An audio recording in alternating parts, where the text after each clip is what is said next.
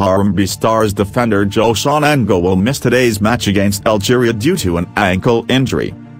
According to local news sources, the tough-tackling defender sustained the injury in training on Saturday and will not be included in Sunday's squad that will play against the Desert Foxes of Algeria at the 30 June Stadium in Cairo, Egypt.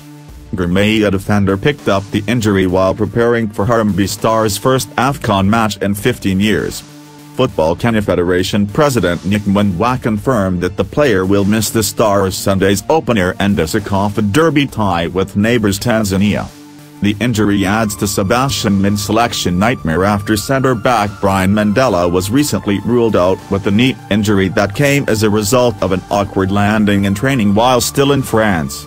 The Stars tactician only has David Owino, Joseph Okumu and Bernardo Chiang as the only fit centre-backs to call upon. Onyango has been key to Stars' fine qualification, helping Kenya edge the Black Stars Ghana 1-0 at Kasarani Stadium, Nairobi in March.